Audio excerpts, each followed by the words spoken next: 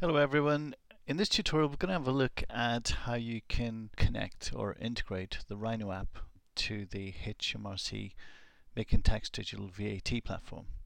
This would enable you to submit your VAT return with just a couple of clicks within the Rhino app.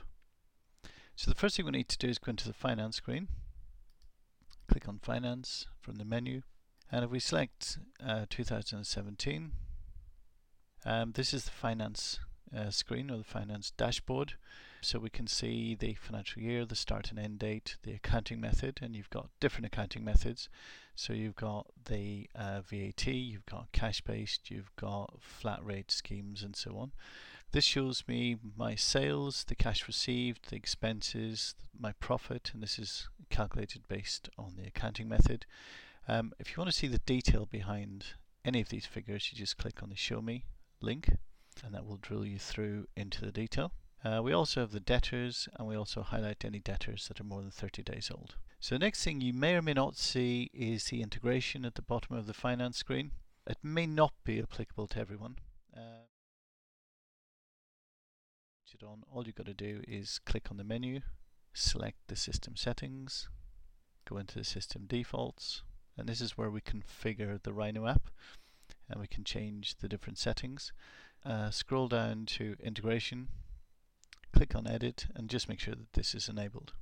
Okay, once this is enabled, you'll see the integration feature at the bottom of the Finance screen. So if we just go back into the Finance screen,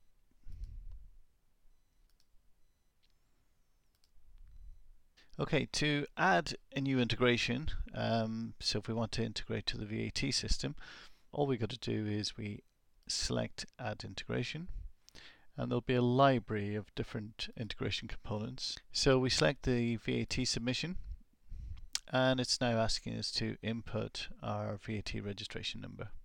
Once we do this, we'll then connect to the, so this is the second step, we connect to the HMRC system. And what that will do is it'll ask us to authenticate or to allow this app to update the figures on your behalf.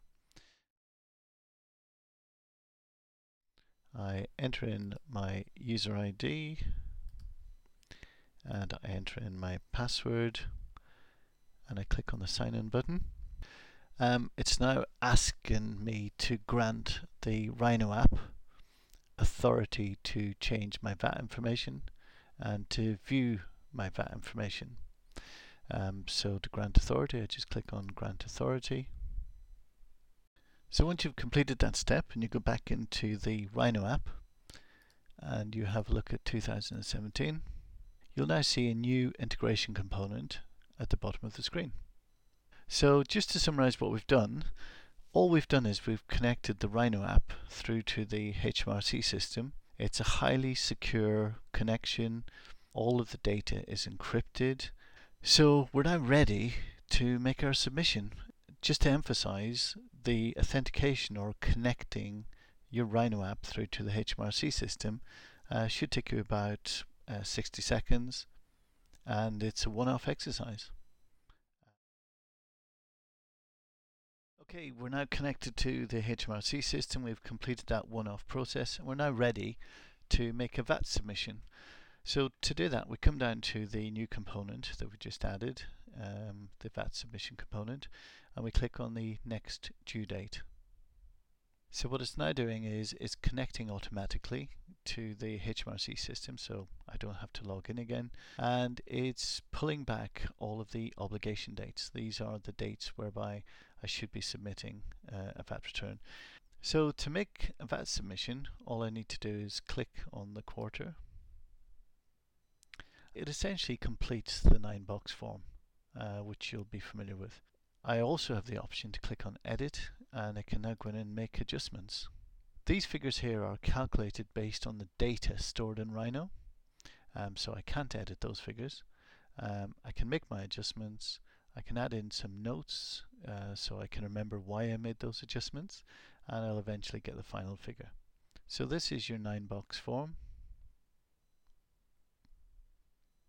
If you're an accountant and you are making a lot of adjustments, maybe the customer made some mistakes on their invoices and so on, what you can do is you can make bulk corrections. So you could extract the data into Excel, and then you can attach a spreadsheet if you want to make bulk adjustments. So if you're happy with that, and this is very similar to the HMRC online form, you have to click on a declaration saying that you're satisfied with all of the figures and so on, and then you simply finalize the process. And this now updates the HMRC system, and it also locks all of the records, all of the invoices and expenses that were associated with this submission. So just to summarize, making a VAT submission should take probably about 60 seconds. Rhino automatically calculates all the values for you. You've got the flexibility to make adjustments. And it also locks all of the transactions, all of the invoices, credit notes, and expenses that were linked to that VAT return, so that you don't double count them in future. We've tried very hard to actually make the VAT submission process as simple as possible. Okay, thank you very much, and we'll see you on the next tutorial.